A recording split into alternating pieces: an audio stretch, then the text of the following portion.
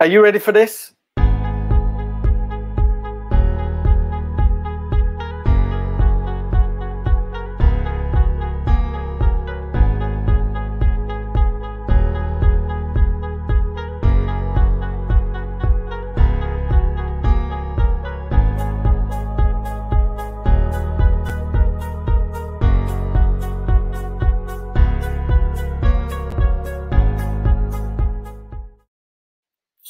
Are you ready for this?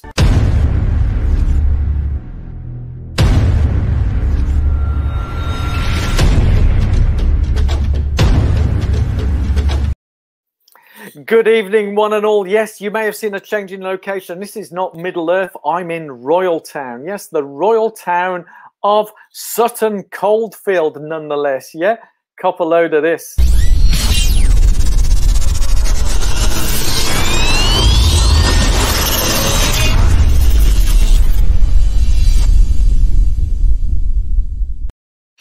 Yes, indeedy. Yes, indeedy. Do you like the black background? I feel like one of those Marceau puppets where there's these hands sort of just floating. I think it's really good. I hope you're all safe and well wherever you are in the world. Tonight, we've got an absolute action-packed live show with some of the top Masters runners from around the world and some novices, beginners like me as well. So yes, I know I'd still regard myself, whilst I've only been running 5 years, novice beginner, but we're going to talk about longevity. How do you keep running through the years? And as I said, I've got some amazing athletes who've been running from when they were little and they're still running. It's just by chance that all four of us are in the V55 category, but don't let that put you off. Whether you're 35 and beyond or whatever age you are, this is for everybody because it's still Saturday night, isn't it, Elton?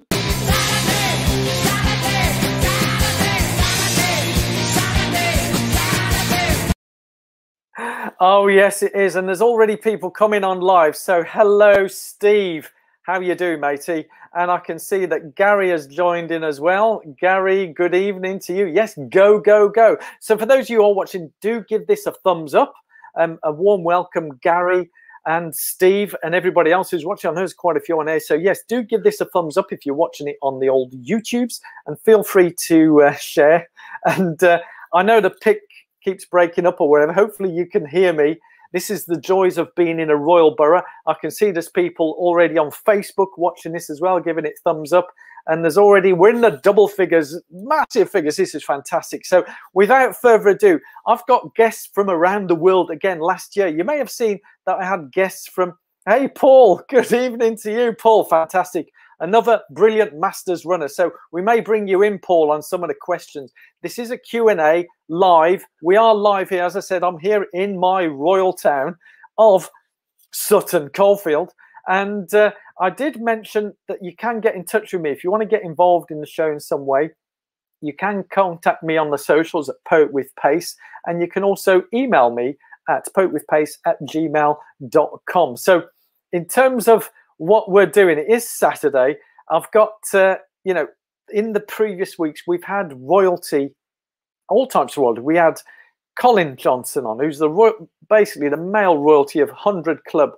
We also had Denise Soriol on last week, who's done hundreds, literally hundreds of marathons and double digits in Masters. But tonight, we've got a Yorkshireman. We have a man from the English Riviera. I'll try and get my voice right, get my teeth in correctly. And also we have an amazing lady from the state of New York, New York. That's right, folks. She's one of the top subscribers. She's an amazing athlete at the peak of her game, wins races, does all sorts, been running for many years. So bring it on board from Orange County, New York, Greenwood Lake, New York, to be more specific. Here's Suzanne. Hey, hello. Suzanne, welcome to the show. Hello, hello. Hello. Hello, everyone. Say, hello, Britain. My Siri just went off then, you know, so I better switch this phone off. Do you want to show everybody what it looks like where you are? Look at that snow. So it's a bit nippy. Here in Britain, we had double digits, pretty warm. So, and when we were doing a chat earlier in the week, Suzanne, there was some deer in your garden, wasn't there? In my backyard. In your backyard, yes, yes, yes. So yeah. Fantastic to have you on the show. V55. We're going to bring on all the other guests, and then we'll start our chat. And I did say, whilst I haven't got the exact tunes for these guys, is that I can throw in some because basically, you know, I do feel that we're going to talk about the love of running, and often, you know, people get a bit romantic. So there's all sorts of people coming on. Do give it a thumbs up. Suzanne is our first guest, as I say, from Greenwood Lake, New York. So we're going to share the love of our running, the passion of running, just like Renee and Renato. Said your love, my darling, said your love. The summer, yes. So, as from the English Riviera, none less. Yeah, baby, yeah. Here's Lawrence. Hey, Lawrence, welcome. Hi guys. Hi, Lawrence. It's Hey, yeah, it's a little bit warmer here than in New York. So I thought I'd have the chalk and cheese of the weather extremes. So it's sub-zero in Greenwood Lake, New York, and it's plus 14 on the English Riviera. But you know, Yeah. snow and fire. What a great mix, eh? But let's bring on our other guest. You're looking very well there, Lawrence, I've got to say. Thank Feeling you. good? I'm feeling good. Yeah, no, it's been a good day. Yes. So I'm going to bring on a very proud Yorkshireman. Whilst he's living in London, he's once you hear him talking, I know there's a lot of Yorkshiremen who are live on right now. I can see there's all sorts of guests, and yes, special guests. I don't know why Ben's disappointed, because they are special guests. Yeah, they are. Everybody's special. Come on, Ben. There we go, Ben. Everyone's Yes, special in that's their right. own way. Yes, everybody's special. In their own way. Good evening to you, Tom. Yes, welcome, welcome. So, yes, everybody's special. So I'm going to bring on another special guest because, yeah, so here. Yeah, baby, yeah. Oh, yes. He's a very proud Yorkshireman. This man is going for a 4:30 at age 55. It's no less than Neil Danby. Good evening, Neil. How are you? I'm fine, good. 4:20, not 4:30. 4:20. Whoa. Well, That's time, bold. That's very bold. I need to get 4:16 is what I'm going for, the actual time. 4:16. Now, is there anyone watching live who would like to run a 4:16? Oh, yes, Quest. Mile. Sorry, no, guys. My typo. Yes, I did spot the deliberate spelling mistake, which Ben did spot. I said special quests. So Ben has picked it up. Yes. So congratulations, Ben, on spotting the typo. And following on with as I'm in the royal town of Sutton Coldfield, I got to remember where I am right now. I've been moving about here, there, everywhere. But yes, Ben. I thought you'd be going to Mordor or something, but this is better than Mordor, isn't it? We've got, so Neil, where are you right now? I'm as far away from the children as I could possibly be in my house. But it's just south of London, a place called Oxted, which is on the North Downs. It's a great place for training, lots of forest trails, hills as well. And great roads, and the running track 4 minutes walk from the doorstep. Yeah. I've got to say to all three of you a big thank you for coming on. It's just ironic that we're all in the V55 category. Whilst I appreciate, I know Suzanne, you said, "Oh, yes, I am nearly 60, but give me a few months, so I'm still in the V55 category." And Lawrence, you're newly into the V55 as well as yourself, Neil, but all different backgrounds. Do you want to give a quick little 60 seconds, because I know I'm going to be doing separate in-detail interviews. So those who are watching who want to know more about Suzanne, want to know more about Neil and more about Lawrence, we'll be doing separate interviews because we could talk on all the topics that these guys, because they're all very experienced people. I mean, well, yeah, excellently experienced. And even my friend Lawrence ran his first marathon as a sub-4, which I know a lot of people watching dreaming of running sub-4. So we tend to know what we're doing, but these guys have been running for many years, and we could talk for a whole hour. So we're going to go into details as separate interviews, but this one's more of a generic Q&A of how we keep longevity. And another top masters guy who's come in and who's online, Paul Coughlin, who's in the V50 category, if I'm correct, Paul. And is Paul's commented, and obviously this is to you, Neil. He'd be jumping through hoops if he could run a 440, let alone a 420. But yeah, it's amazing the different levels, and I'm sure Suzanne and Lawrence, we'd all love to run a sub 5 minute mile, wouldn't we? That would be something, wouldn't it? Yep. Yeah, that's past Absolutely. my time though. So the topics that we're going to be going through. But we are talking 1,500 meters, not the mile. Yes, yeah, exactly. Which is what, 100 meters short, isn't it? Yeah, 106. 106. Yeah, 106. So 106 and fast. counting. No, It's still super fast. It's very super fast. Yeah. So the topics we're going to be going through, there's a whole mix of things, and I know that people from different backgrounds ask for the summaries, but what we're going to be going through is things like, in terms of helping us through longevity of running, things like injury prevention, body maintenance, things like how do we keep it fresh in our latter years, new challenges, dealing with burnout, finding your running passion. Those are the kind of topics, but also some specifics, but in no particular order. But we'll go ladies first. If you want to, and you can all prepare a quick sort of 60-second, your running history. And yeah, over to you, Suzanne in Greenwood Lake, New York first. Ladies first. Oh boy, where do I start? 12 years old. Track. Hurdles. 100-yard dash. 220-yard. 4x4 relay. Wow. That's So you where it were all track. began. That's where it all 12 began. as a 12-year-old, you were track runner. Junior yeah? high school. Junior high school. Yeah, Yeah, I was a sprinter. Yeah. And then got talked into cross country senior year of high school. Right. And then started road race back in the tail end of what they called the running boom here, with Frank Shorter and Bill Rogers. What year was that? Oh, the boom started in, I'm going to say mid 70s. Yeah. When I was in junior high school. So my first road race was 1979. Wow. Yeah. And what distance was that, Suzanne? A 10K. 10K. Just jump right in, skip the 5K, go right to the 10K. No messing. And obviously you have ran marathons as well. You did go up to marathons, and now you're going back to the shorter distances. Yeah. I capped marathon at 10. I did 10. Included the big ones were, well, my second marathon, I qualified for Boston. So I ran Boston in 1990. I was late 20s. Yeah. And then I ran Chicago. Those are the only two big, well-known. I've never run New York. Isn't it a shame? Even though it's just down the road. New York is just down the road. I always get automatic entry.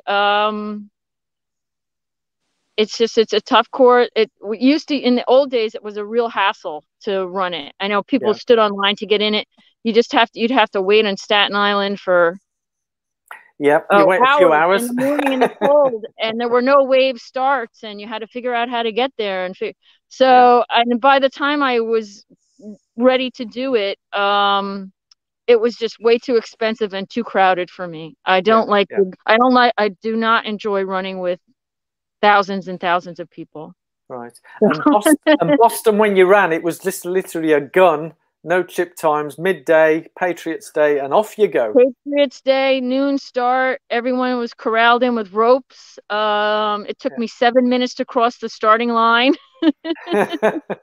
So none of these waves or anything. It was just gun. No, that was and that was 1990. Wow. My first marathon was Marine Corps, and I got talked into it with very little training to go down. I signed up the day before at the expo. Yeah. That's what we'd love to do. 1988. So long time ago. That's an absolutely brilliant précis of your career, Suzanne. And as I say, we're going to get you on for a detailed, full-on interview and all the details on how we can help. But that leads me segue nicely to Lawrence, where I bet you would have loved, when you're at New York City Marathon as a spectator, I bet you would have loved to just sign at the expo and say, can I run New York tomorrow? So your running experience, Lawrence, away to you, so people have a quick précis summary, because it's quite different to Suzanne's, isn't it? It is very different. Yeah, I was one of those kids that never really clicked with sport at school. So you know, doing other things like photography or whatever instead. Obviously tried quite a lot of hockey, and that was about it. I never really took field to it. hockey. For Americans watching, you're talking field hockey, not ice hockey. Yeah, field hockey on grass. Yeah. So, but other than that, I was not interested. And then when I was in my 20s, a bit of gym work and running on the machine, but I never really thought of running in isolation. It was just that was just one exercise in the in the sequence of things in the program. Yeah. And then a few years passed by, and all I was doing was commuting on a bicycle. So that's the only real exercise that I got. And at 54, I decided to have a go at running. So a little bit later than Suzanne. Yeah. So I have a bit of catching up to do. But what happened is that Donato, you decided to run New York, and I think really until that point, I'd taken a. Bye, Joe. Sorry, my son's just leaving. He can join in, but he's got to run. Yeah. Oh, he's running a little bit now, so that's excellent. Nice. Excellent. But anyway, so you were to cut a long story short, you ran the marathon in New York, and that's the first time I was really paid interest. No, that's not true. That's the first time I took an intense interest in what you were doing. I'd taken a polite interest in your marathons, and I thought it was all a little bit eccentric and crazy. And then I thought, well, watching the marathon in New York, that's going to be fantastic, and it's an opportunity to go to New York, so amazing. So we did that, and I ran around a little bit just to sort of, partly so I could run around with a camera, and keep up with you on the course. And after in the process of doing that, I found that, and I'm like most people do, it improved really quickly. I was not expecting that. I thought what happened if you started running is you became a bit fit, and then you can run a bit. But what actually happens is you just get better and better and better. Yeah, the more you do it. And I knew nothing about running. And then just one thing led to another. I joined a club, started doing park run, which is fantastic, and looking forward to that coming back in May, I think. Yeah. And then progressed to a 10K. Nearly died, but it was wononderful. That's the one I paced you at, wasn't it? Sub 50. Yeah, that's right. Yeah. And you're really naughty. You took me around the first 5K faster than I'd run a 5K before. Yeah. So, and I couldn't believe how fast I was going, but that was when I learned that it's 50% of mind, at least 50% of mind game. Yeah. And then following on from that, some halves, learned lots and lots of advice at the club, and very late into doing a marathon. You remember I was quite reluctant to do one. Yeah. I like the 10K, I like the half. You did submit in the end. Eventually, I gave in because I couldn't really think of a reason not to do one, because I'm being told by everyone that I can do one. So I thought, oh well, not everyone can do a marathon, so let's give it a go. And you did. Got it, and that was it. Yeah, I got it done. And after that, I ran a quickish 10K after that. But then it was that was the beginning of 2020, and it all went downhill from there, didn't it? We had COVID. Yeah. And I got sciatica. So it wasn't great, was it? No. But you're back now. But I'm back. Over the sciatica, and ran 8 miles in the sunshine today and loved it. Yeah. We'll touch on it. I noticed Suzanne's lost her link in New York, but we'll bring her back on if she can reconnect. So thank you for that, Lawrence. It's, as you say, quite a different career to Suzanne. But I'll now bring on Neil. If you want to give us a quick summary of yourself, Neil, I'm sure it's very different to Lawrence's as well, and maybe similar to Suzanne's, but, a little bit of a brief career for yourself. Okay. At the very beginning. Welcome back, Suzanne, by the way. Sorry about that. I was 9 years That's old. All right. 9, okay. Sorry about that. Had to get in the car. Well, That's no, okay. That's okay. I Go on. started to run. I started to run the start of the summer holidays from school when my judo club burnt down. So my dad said, you're not doing nothing the whole of August. So his friend from work ran for a great club called East Hull Harriers. And that was my first club as a junior colt, because in them days it was colt, youths and colts, boys and youths in that order. So that was my start of running. And our team became quite good in a lot of big championship events and things. And then at 16, I joined the military. I ran quite a lot there the very early days, but then I got poached to be a cross-country skier. And it was just so different and so much nicer than running. That's what I did, really. And I took up running again in 94 after I broke my back. And I raced quite well for a few years, got some really good times, sub 50, low 14 5Ks, sub 30 10Ks. Yeah. And then my back played up again, so I gave it up again and got into other things. And then in 2016, January the 2nd, I was thrown a challenge to do a park run by a friend of mine. And so the next day we did the challenge. It was 2nd of January 2016. I was 113 kilos in weight, and I did the Reigate park run in 35 minutes, and I nearly died.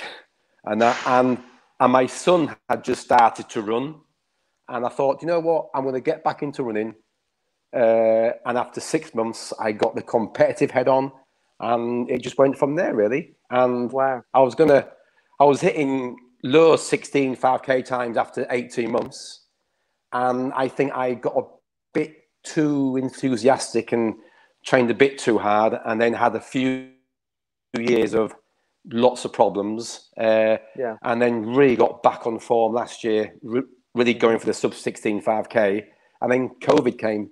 So I just, as you all, what can you do apart from train and try and keep mentally healthy as well? Right. And then at that point, I thought I was going to be a good 5K runner for my age. And then out the blue, I did a 1,500 meters last September in 4:24 with no specific training. And then so this winter, I've just focused purely on 15 and 5Ks basically. So I'm just eager to race now. I just want to get on the track and get on the 5K roads. Yeah, but that's my brief history, really. Yeah, that's pretty amazing, and it brings us on to the topics. Lawrence saying he had sciatica. You injured your back, and I know Suzanne wanted to talk. Between the 3-4 of us, how obviously as we get into our latter years, our body starts to how can we say, we start getting a bit old, don't we? We're not as quick as we were in our youth. But Neil, that improvement, bearing in mind you're in your mid-50s, going from, or early 50s, going from a 35-minute park run to a sub-16 minute. Yeah, to a sub-16 minute. Not yet. Yes. Or get in there. It just goes to show that when you have that ability, as you found as well, Lawrence, is your fitness, if you do the right training, quickly catches up. But have you got any tips, things of how, because we're talking about keeping things holistically, because it's not just about the training, it's about the recovery, it's about the nutrition.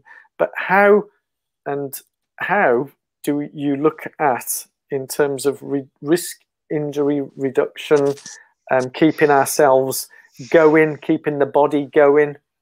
What things do you tend to do, Suzanne, to keep yourself ticking over, as we say, without keeping the injuries at bay? I was just showing. What does it say? All right, the fucking hello, yes, the effing hat. Okay, right. What do I do? I just keep going. I think you find what you like. And then you just go with it, and you find what works for you. I am a vegetarian. I'm a lacto-ovo vegetarian. I don't want to give up cheese and yogurt, and I like some eggs sometimes. So I'm not a vegan, but yeah. I eat pretty healthy, I think. Mhm. I'd rather have an apple than a cookie. I know Yeah. that's a crime in some in some states, but Yeah. I just love running. Running made since a little kid, so Yeah. it makes me feel alive and connected to my surroundings. Yeah. And So then I got the competitive, little bit of the competitive, mostly kind of like Neil, like with yourself. You get competitive to see how good you can do. And Yeah. then in competition with others, they make you a better runner. Mhm. So, but as far as training, I learned a lot through my years of running, how to really train and listen to your body. That's the main thing. Yeah. And I did learn through many several injuries over the years that your structure, you can get a back injury, your anaerobic system, you get fit faster anaerobically Yeah. than your structures do.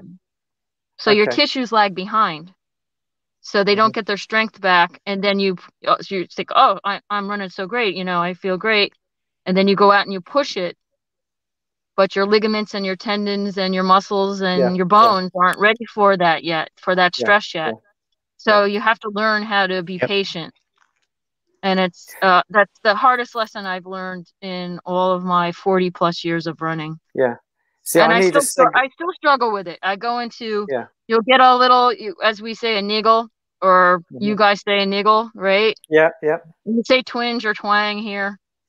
And you get a little thing, and you can run through some things. Say you have a big race coming up or something. And you go into a little denial about it. You know, you've kind of Yeah. try to say that's not happening, this is not happening, and you can get yourself into some trouble, some deeper water, Yeah. and then set yourself back even further. Yeah. Yeah. So So basically, listen to your body and be patient. This is where I needed a segue from take that, a little bit of patience. But anyway, that's. But I keep hearing patience. Would you concur with that, Neil? You know, I know you mentioned having the back injury, or whatever, but when you had done your 18 months and you went super quick up to, is it that were things happening to your body that things needed to catch up? What tips would you give in terms of reducing the risk of injuries and keeping yourself ticking over? By the way, Gary Fides, I see the question here. I'll bring that question in with the guys once we've gone through this little point. But yeah, sorry, Neil, continue. Yeah, no, I think everyone's case is individual. And first of all, I think it was tipped on by Susan there. You know, you've got to know what kind of a responsive athlete you are to, you know, are you an athlete that struggles with your aerobic development, or, you know, are you an athlete that struggles with your structure, your ligaments, your tendons, your bones, your hips, your joints, and everything else? You know, are you an athlete that struggles with just muscle fatigue? You know, and when you can identify what kind of athlete you are, then it really helps you to address your own recovery programs. And I just being an elite athlete 15, 18 years before I started again, and then just stopping and doing nothing and starting again, it's like when you see your friend's child after, say, 5 years, you say, oh, hasn't he or she grown so much? The parents don't realize it because they see the child every day. But from being away from the sport and coming straight back into it again, I thought, you know what? You know, this isn't the same body that I left with 18 years ago, and it was completely different. And that's it's you know, it's strange but true, isn't it, guys? Yeah. No, it's so true, you know. And I joke with a lot of people I help out in coaching and things, at our age, things start to drop off, and you stick them on again, and and you've just got to circumnavigate how your body is. And what I found was, you know what, I'm not going to get to where I want to be as a, let's say, born again athlete or old age pensioner in denial, whichever you want to call it, but it's all quite similar. Is I need to get a pathway here. I need to work out what's going to work. So I set myself certain challenges, and I'm old school running. I'm heel strike, and I knew if I'm going to survive to where I want to be in a few years' time, I need to go more forefoot. So immediately when I started to train again, I spent 3 years to learn how to changing your foot, midfoot strike. Yeah, but also supported by extra strength work, plyometrics, and drills. And I set myself phases. But what happened to me was aerobically and muscle memory came back quite quick. So I could push a race and get some really quick times only after 18 months back in training. However, the structure was saying, wait, hold on, this isn't working, and I was getting a lot of kickback, and everything you read, what happens. And this is one key point that I want to, and one key point that I have to stress here for all, masters runners, 99% of the stuff that we read on Google or on the internet, and all the surveys and studies and trials and training programs, it's nearly all based on athletes in their elite years, in their peak age groups, 25, 35. There's not that much out there for proper studies on masters. So, one of my points on tonight's chat was to get it right, you've got to learn, one, yourself, what kind of an athlete you are, how you respond to hard training and recovery. But you've also got to be able to offset everything you read, your training programs, is the run you're doing 10K, for example, if you're going to do a 10K and you read, you've got to run your 10K tempo run a minute slower than your 5K race pace. Okay. That's pretty quick. But that's even quicker if that 10K you're running, has quite a lot of elevation involved. So what you're going to do there to try and keep pace of what the article's telling you, you're going to end up running, an average over the 10 kilometer tempo run or 5K tempo run, an average of 15 to 25 beats per minute above your tempo threshold run pace, So everything we have to do is really, just read more into it and what that you are old, and then any kind of elevation offsets, you can ask me with anyone you want because it's worth knowing because I think it's a key thing to me getting where I am after 5 years, of trying to get back to losing weight and getting back in again and everything else. And admittedly, I still have challenges and we all do, we are never going to be elites as we were before. And the point that also Susan made is about, digging in and everything else. But one of my things is if I feel a niggle in a race or training, stop straight away. I don't care about pride no more, being the hero to finish a race. If it's because we can't afford a hamstring tear at our age. A hamstring tear, we won't come back from that. I can guarantee you. So you've got to really preempt. Susanna's come back from a hamstring, I've come back from hamstring tendon tear.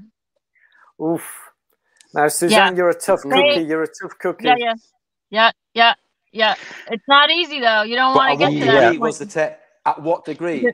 It was if you actually rip a hamstring. I had 4 tears, moderate to severe, and proximal hamstring tendon. At 50, I was 54. I think it was almost 4 years ago. The thing is, I ran on it all. Do you still struggle with that?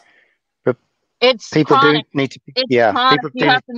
Yep, it's chronic. Once you do it, it's there. It never goes away. Yeah. Nope. It never It heals. never will. No. Scar tissue never heals normally. I mean, scar Yeah. tissue never goes away. You can try to remodel it so that it functions. You can remodel it so that it functions. But if every season when I start to push too much, especially sprinting and It says uphill, hello. it says, "Hey, I'm still here. I'm Remember here. me?" Yeah, I'm Hello, still here. hello. Remember I'm the me? hamstring. Remember when That's you some- were a dumbass and you Yeah, tore me and you kept running on me the whole season? yeah. You tore me back in May in a half marathon, and you kept running on me until December. That's what happens. Brilliant points you're both making, Suzanne and Neil. And there's a comment coming here from Paul, agreeing with yourself, Suzanne, that patience is not a strong point with many runners. And as you've 100% said, Neil, I'm of the same thing. So I didn't pay Neil to say this. Obviously, he's much more experienced than I am or Suzanne is. For me, pain means stop. Stop. Niggle means stop. And in fact, you may recall that. Yeah. I think, Suzanne, you picked it up when I did not snap my hamstring or anything, but I was hampered by my hamstring. But I felt it and then immediately slowed down. You might recall, Lawrence, I was in Victoria Park and I was doing a long run, pushing it, and I could feel it, but I immediately slowed down. And yes, it hurt and it hadn't fully recovered, but I'm fine now. So, 3-4 months on. But if I'd pushed thinking I've got to get this training done, I think what would have happened is what Niels has just described. And then, yep. So Lawrence, obviously having come back. For all runners sorry, Suzanne, go on. Can I say? Oh, I just wanted to say about hamstring. I'm an expert on high hamstring tendonitis. They call it proximal. I missed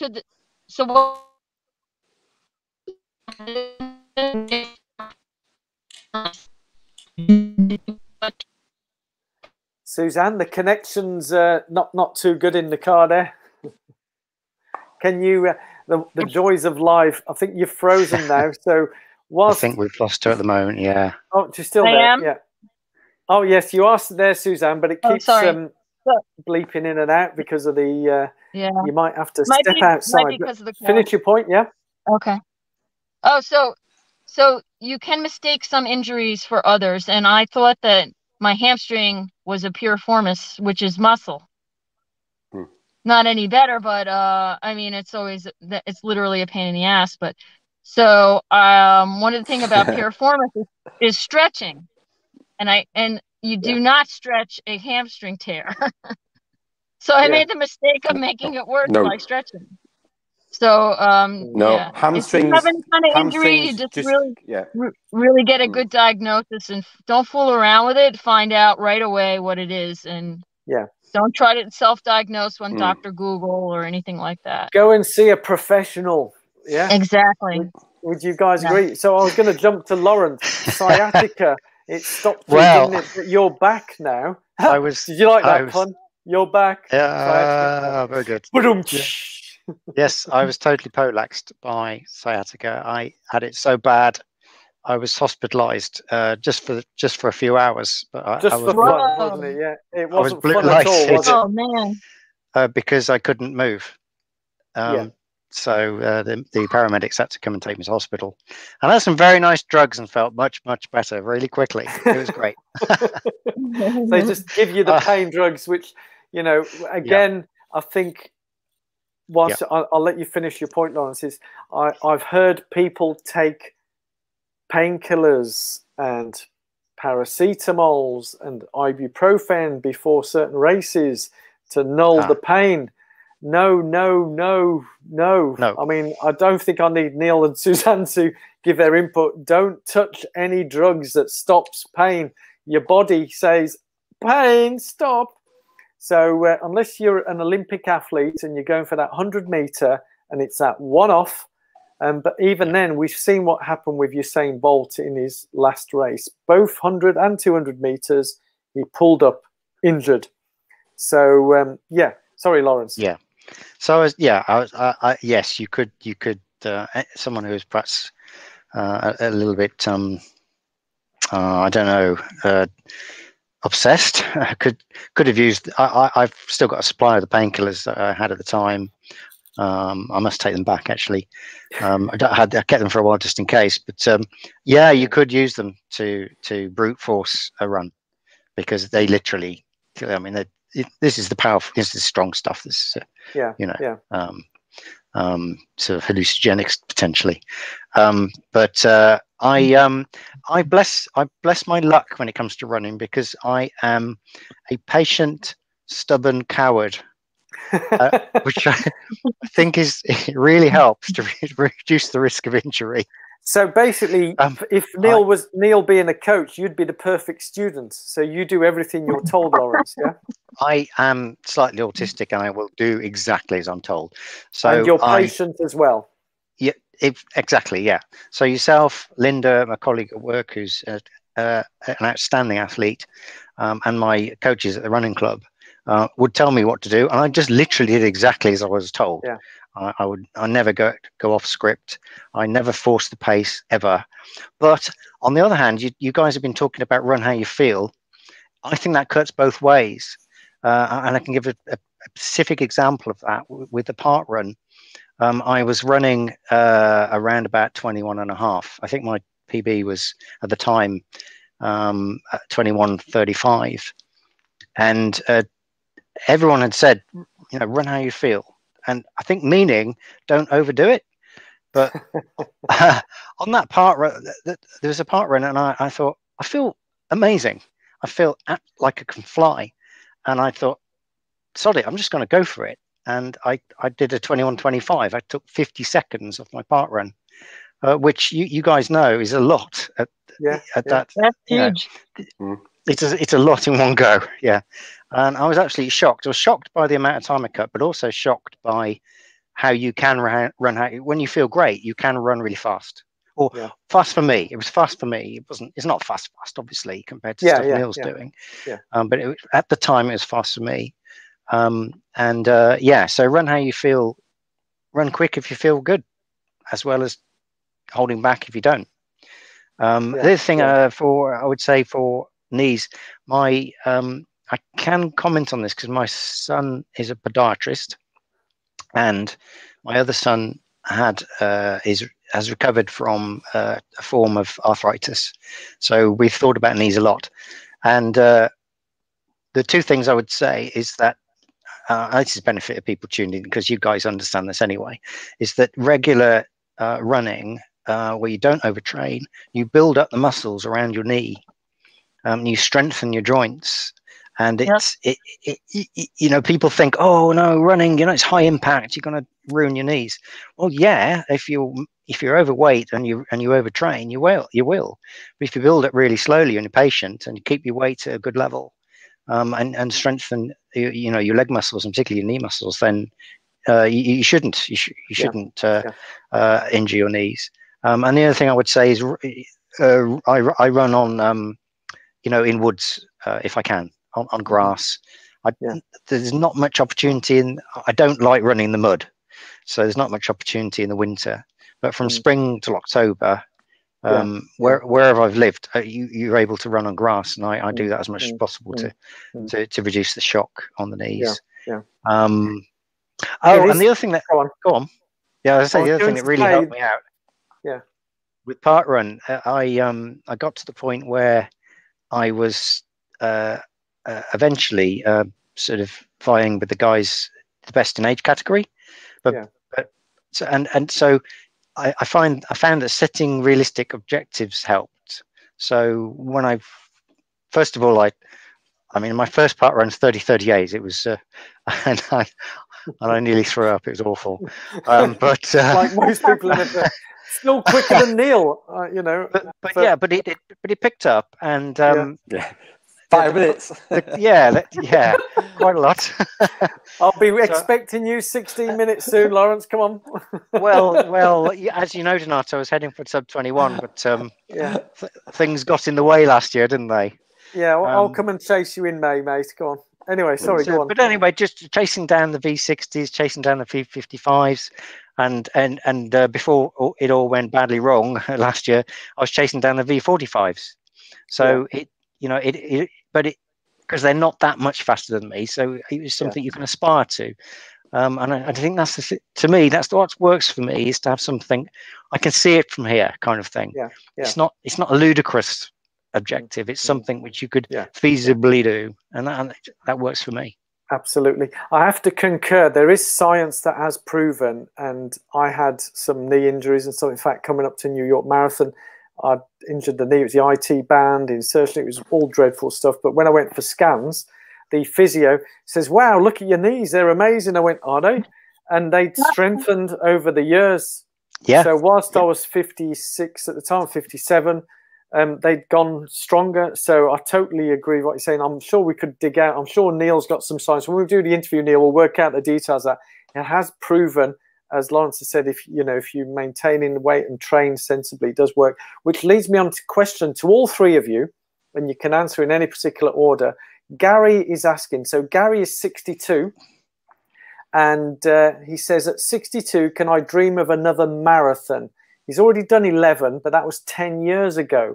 So he says endurance improves with age. I don't know, who wants to go first? Whether you want to give a simple yes, or you can give a nice detailed answer. I'll leave it up to you guys.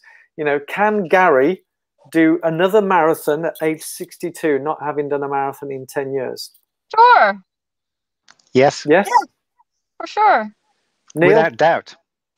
It all depends on the intensity that he wants to run. Yeah. And speed. Go on, Neil. I can hear you going to start. Yeah. No. Hello, Neil. If everything is working, absolutely. At 6, yes. Yeah. You're on. Can you hear? Oh, he's gone. The joys of technology. Yeah, we're doing musical chairs here. It's great. It's great, isn't it? I can tell you from people in my club, there's tons of 60+ marathon people doing this marathon at 60+. Yeah. And 70, believe it or not. And some 80s. Hey, Neil, you're back. Yeah, I'm back. Calvin in my club, East London Runners. Calvin's a V60, and he can run a 3:30, no problem. Yeah. I think you were going to say, Neil. Yeah, no, I'll say at 62, if everything's working still and it's not dropped off yet, absolutely.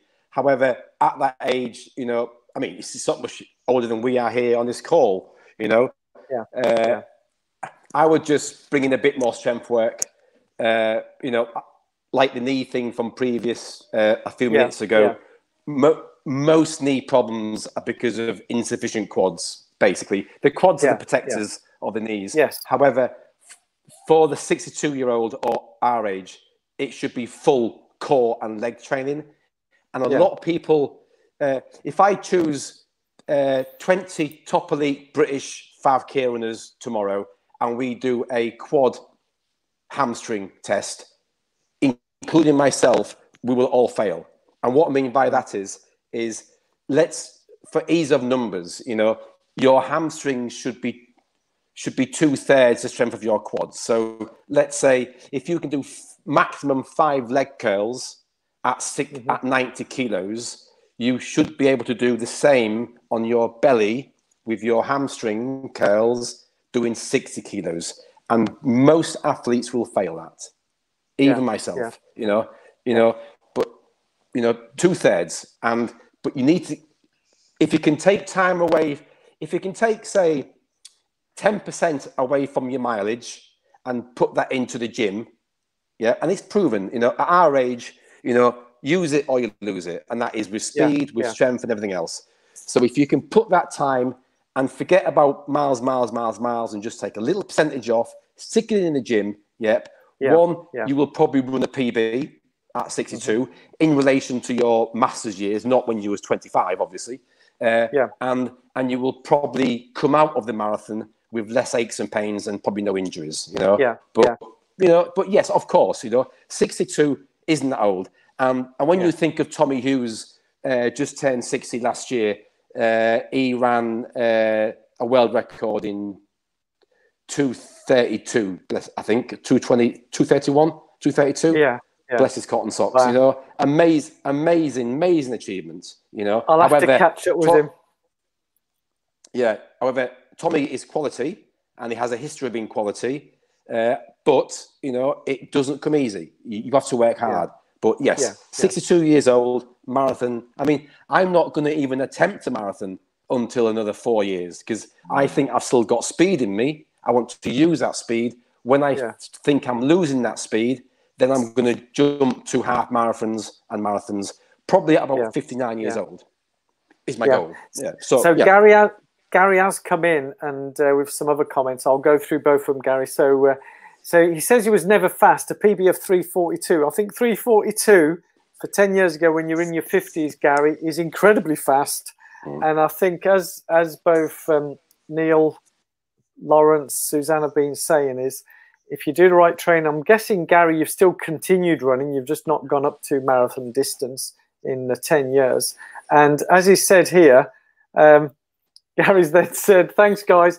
It looks he's going to go for the Loch Ness Marathon. So, you know, you're obviously like challenging yourself, Gary. You're going for one of the toughest marathons. Loch Ness is not an easy one. Yeah, it's not flat at all, is it? No, but the scenery is beautiful. So so I've got that to take your mind off the the pain. Yeah. So I'm guessing you're going to build up to that, Gary. So yeah, thank you guys for that comment. But we've touched on the things that in terms of coming back and so on. But what keeps you guys, especially yourself, Neil and Suzanne? You've been going, you know, whether it be from single digit or for yourself, Suzanne, from age 12, I know Neil from age 9. How do you keep the spice? How do you keep the interest of running? Because there'll be guys here online watching and some on replay. And if you are watching live, don't forget those thumbs up and whatever and comments. Is what keeps you going? What motivates? Because I know you're both very competitive. Is it the competitiveness that keeps your mojos going? Or is it just something intrinsically in you that you just love it and you just do it for the love? Suzanne, do you want to go first? Probably both of those things. Yeah. I think for me, I just wanted to get better through my 20s. I just kind of jerked around, and then I had a goal of breaking 40 in the 10K before I turned 40. Yeah. So I did that when I was 39. I started breaking 40. Then I had the goal of going under 19 in the 5K because I had never done that. And I started doing that. And so they were time goals that I had for a while.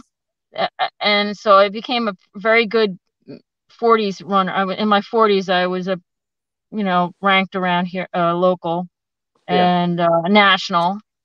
And then I got a little burnout and I started trail racing. Completely different. And I loved it. And I did that I still road raced a little bit, but I focused more on trail racing. Yeah. And then I got into, all runners were social. I think most runners are social because at races you meet people and you talk to people. So a lot of my friends are running friends and stuff like that. And then I got into we call it the club scene, running for competitively for a team. Yeah. And that just completely reinvented me. Yeah. And that is my drive now, mostly. Well, COVID kind of screwed things up, but I passionately love running for teams. I run my best when I know the team is counting on me to run a fast time or place, And I'm USATF New Jersey. Even though I'm in New York, I'm only a mile from New Jersey. They have a great Grand Prix series. They have cross country, and I love it. So that kind of stoked my passion.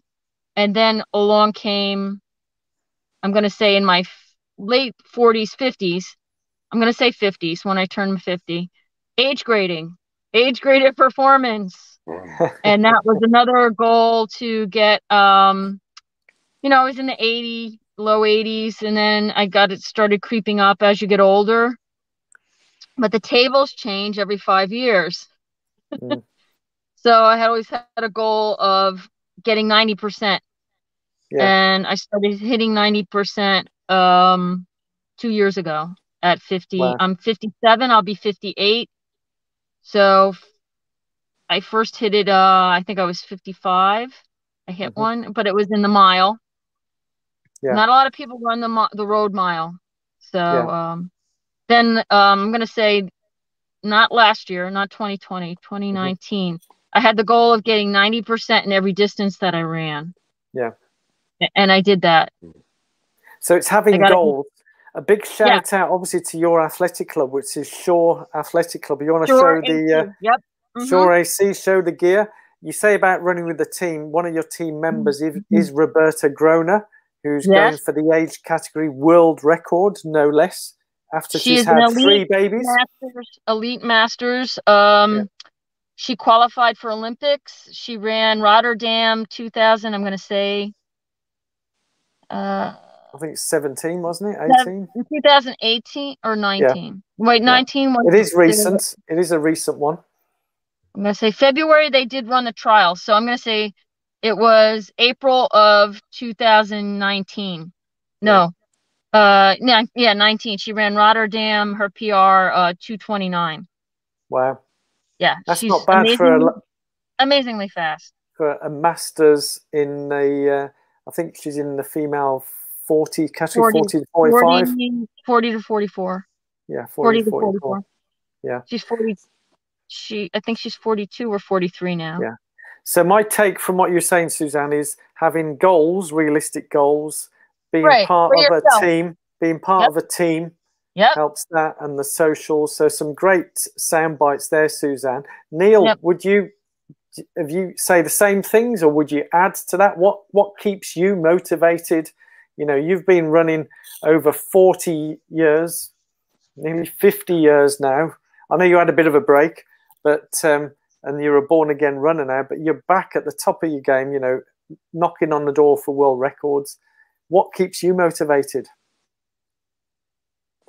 I think much the same as Susan, really. And, you know, that really does motivate me. And I think if you've got that competitiveness in you, you have it when you're 12, you have it when you're 55, you know, it's there, you know. And I do like team events, but, you know, I've just joined last year Vets AC, which is the South of England Vets Club, like you have to be for British Masters. So I'm really looking forward to team events with them this year, actually, because my actual club doesn't always field a Vets team. They used to be fantastic in Vets races, but they kind of dropped off because people leave and move away type thing. So team events, I really do like. However, the last few years, I've had none really. So I'm looking forward to that. But I would think currently my biggest motivation to get me back in was to be honest, is I was so heavy, overweight and unfit. I want to be here for my kids in 10, 15, 20 years time. And that was probably my number one motivation. And now on from that, my number one motivation is my son, who's still 13. He'll be 14 in a few months. Who runs national anyway, standard in the UK. But all of a sudden, the last 3 weeks, I mean, I'm the best form I've been on since I was a youngster. And since 3 weeks ago, he's just started smashing me from everything from 200 meter, honestly, 200 meter reps to 5K tempo runs. He's kicking me off the field. So, however, I've just come back off. I've just finished a 20-week really high mileage winter. So I'm just coming back down to getting speed again. So my motivation is to not let him beat me for another year. So you want to keep up with your son? I don't think so. It's a matter of time, isn't it? Let's be honest. Because, you know, I mean, I think Susan knows this, you know, when you're on the track and you think you're powering down you think you're powerful running down the back straight, and all of a sudden a 13-year-old just jogs past you. You know, you know, but they don't look like they're trying. You know, but they are. But you know, it's annoying. they have such a different biomechanical, technique than we have. You know, and and the energy return is so much more efficient. You know, so yeah, same as Susan. Really, with a few other things where I don't want my little boy to beat me just yet. You know, it's a kind of family thing, if you know what I mean. Absolutely, you know? absolutely. But I hate to admit this because I think I've already lost. Basically, I think I'm not going to beat him. I might beat him at 5K, just maybe. Yeah. I think he's going to go 16:30 easy in his first 5K race when we get back racing. Yeah, and you know, we did mention. But if I can, go on. I was going to say, being in Royal Town, and I don't know whether Paul Coughlin's still on today. I ran round the road relay route, and it's very tough, undulating route. But your son won the gold medal in the youth team last year, or 2 years ago, I think. Neil, was that right? They won the team. The team won the gold medal. Yeah, they won national cross country. They won national cross country twice, golds, and that was Mansfield and Leeds. Yeah, and in Birmingham, which was Birmingham the road small thing. Yeah, road relay, Sutton Park. Yeah. Sutton Park. They got silver on the photo finish. Oof. Right, photo finish. Yeah, so, and there was a big argument on who actually won that because if you can remember, the finish line on the ground was a metre before the tape. So we won on the tape, but the other team won on the finish line. So we brought the tape first. So it was a lot of controversy. Yeah. But anyway, you know, what's it like? It's so competitive. So it is. Yeah. Would you believe, guys? We've already been talking for an hour, so I wanted to finish off with regards to food and eat. But before I ask you those questions, I wanted to do a quick little because I'm feeling very. I'm feeling glad all over, glad all over, baby. Yeah, I'm feeling glad all over, and I know Suzanne likes this, and you know we don't want to forget that it is Saturday, and he is a bit of the enemy for those who do like the enemy.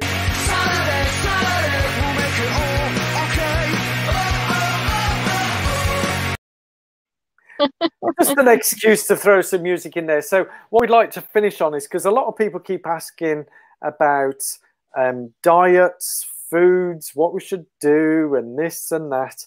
And I know that Neil and Suzanne have views, and also yourself, Lawrence. But just a generic thing, you know. I'm not going to give my views on it because at the end of the day, I'd like you as the guests to tell people what you think of. Should people be following a diet? Should they be eating certain foods? Should they just, you know, being a veteran, should we just enjoy life or whatever? So I'll let you kick things off, Neil. So we'll go round, as I point, so we'll go round the house. So it'll be Neil, then Lawrence, then Suzanne. Food. So we're going to finish on food.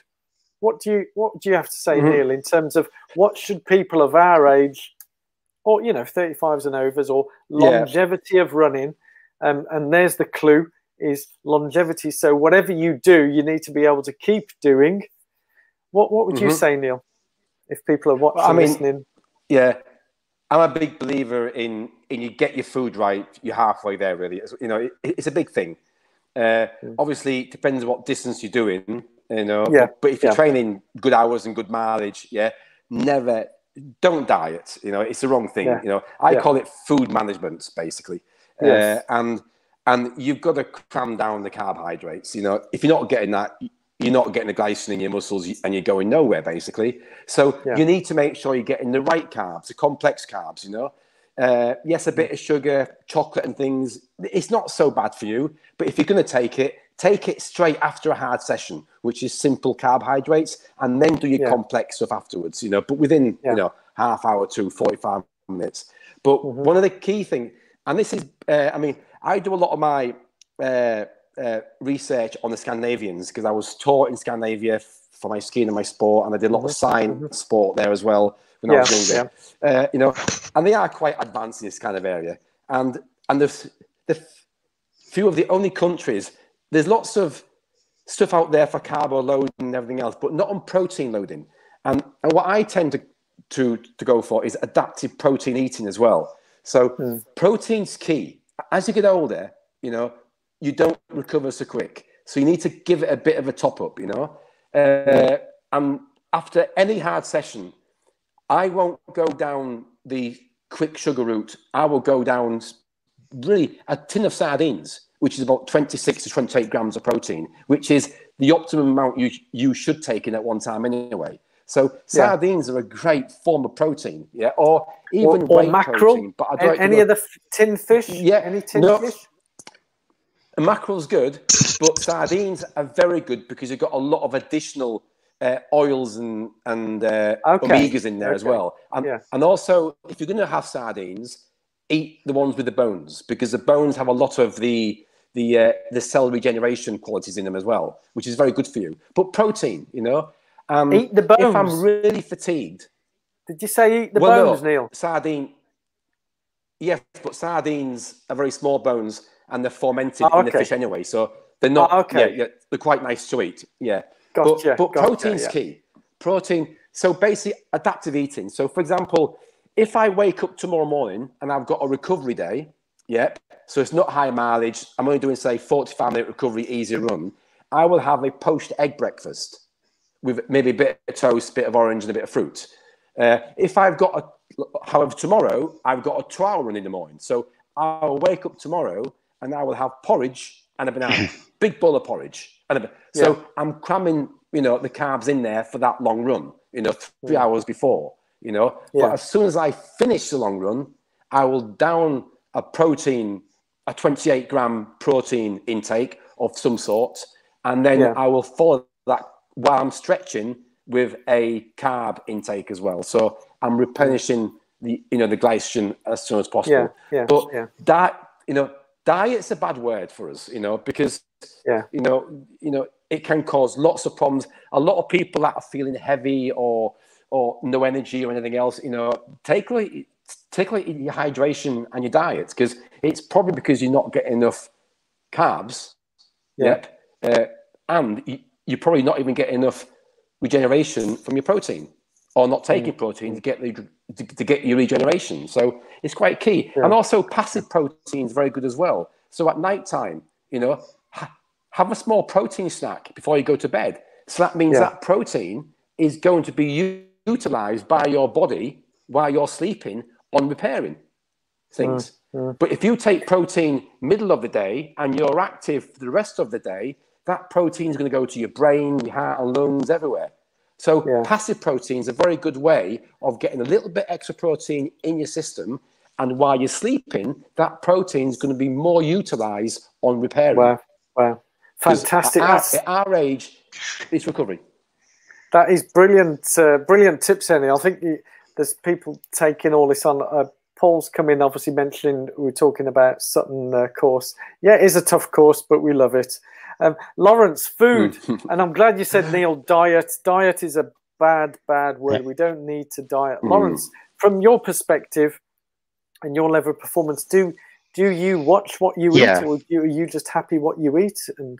And well, I'm very fortunate in that my wife and son are both very good cooks, and so we eat scratch cook food all week, which is nice, and it's vegetarian more or less Monday to Thursday.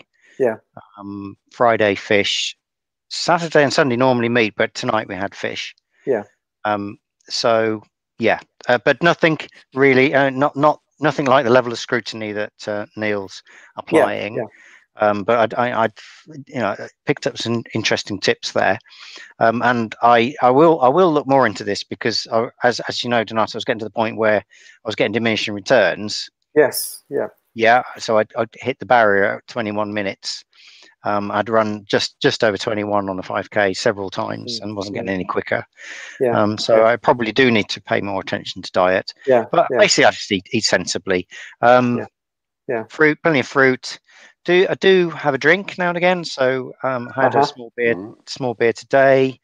I had a can of Guinness yesterday. Probably have a glass of whiskey tomorrow. But nothing, all in moderation. And I don't drink Monday to Thursday normally because that's medical advice to sort of have a break. With alcohol, I have have at least half a week a break every week, and some weeks I don't drink any alcohol at all. Yeah. But yeah, really just sort of more like an average Joe kind of diet, but sensible. I don't eat any fast food.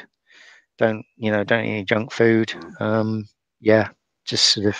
So keeping it all nice and balanced. Yeah, but I mean, like when we did the marathon and when I do a half, do all the carb loading and do pay attention to close attention to my diet for a couple of weeks before the race. That's why I do sort of really, I'm very careful then. And the night before, you were quite adamant it had to be no meat in it, vegetarian type. Yes, correct. Yes. On race morning, having meat in your body that's not processed is not a good idea. It's interesting now, which it will segue nicely into Suzanne. You were talking, Lawrence, about vegetarian. No meat until weekend. Suzanne, what would you say about eating? Do you have anything to add from what Neil and Lawrence have said? Well, I would say charge my battery. Sorry, I've got to charge my battery. Sorry. Yeah, you carry on, Neil. You carry on. I think for anybody in general, for health purposes, and as we talked about longevity, as you get older, you do need certain more nutrients. We lose our elasticity and stuff like that. But big on aging is antioxidants. Everybody knows that. Cell damage. So I drink a lot of tea. I drink mostly black tea, but I drink Elixir of Life.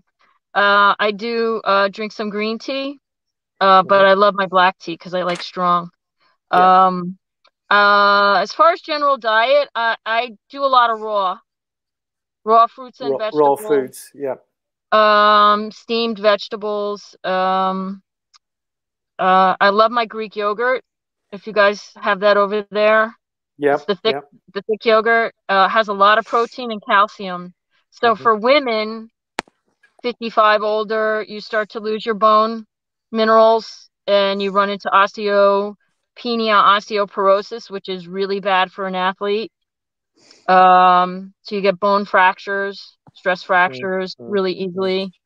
So I'm careful about I do take some supplement for that, but I do eat dairy and the green leafy vegetable for calcium. And just, stuff that tastes good. I like oats I do have I will have wheat breads and things like that, whole grain breads. But I love oats as far as a grain. Has good protein and good old tofu. You can make tofu taste like anything. Tofu on toast. That's brilliant, guys. Brilliant. Pasta. You can make anything with pasta. Throw anything in there, make pasta taste good with the herb spices. I love Indian and Thai food. So they know they're masters of spice, curries. Just love it. So that kind of thing. And Neil is absolutely correct about protein. After every run, I learned this. I'm going to call it my youth. I'm going to say my 30s through maybe even my early 40s. I didn't eat anything after I ran, hardly anything until I got home. Yeah, like maybe water, maybe a banana. Now I have, it's a natural protein bar. There's just egg white in it. Yeah. I forgot to mention the protein shakes after every run. Sorry. You're back, Suzanne. Sorry. I have the gloves on because it's so cold. It slid right out of my hand. It's called a raw bar, Raw RX. It's dates, cashew nuts, almonds, egg white, and the flavor, whatever flavor is natural, like blueberry or chocolate, or it's all natural. There's no crap in it. Sea salt. And it's got 12 grams of protein. So sometimes I will take 1.5.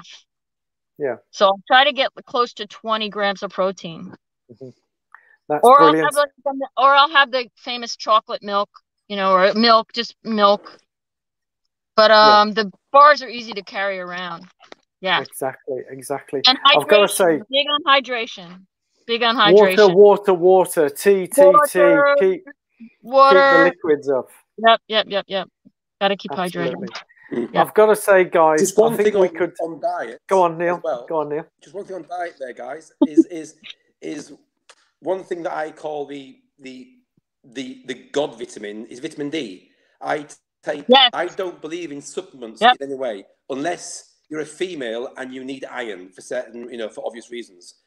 However, vitamin D, if you can't get your vitamins from fruit and veg, then you're not eating correctly.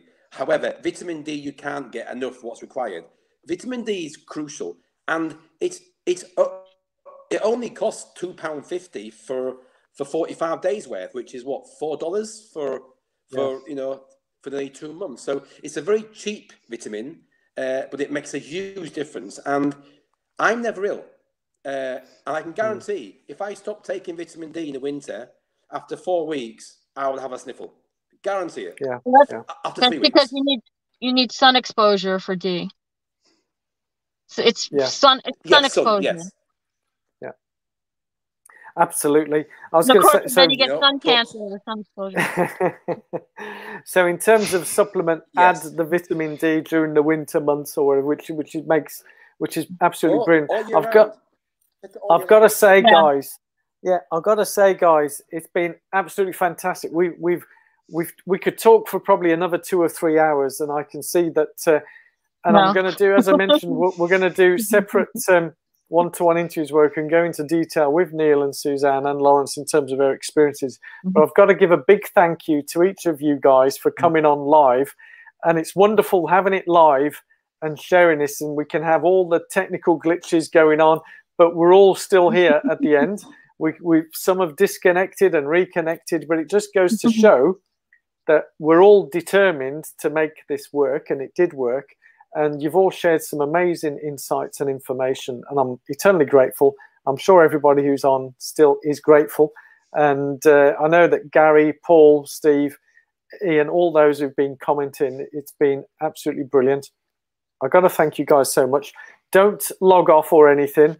So when I say bye-bye, stay on the line. Don't disappear, because I'm just going to end the broadcast. But what I want to say to everyone who's been watching, so firstly, a big thank you to my guests, Neil, Lawrence and Suzanne, for coming on. A big thank you to all you guys. I'm very grateful you are watching as well and have watched to the very end or watching on replay. It's been absolutely brilliant. I've loved it. I'll do a few little quick outros, because obviously you've got to do an outro, haven't you?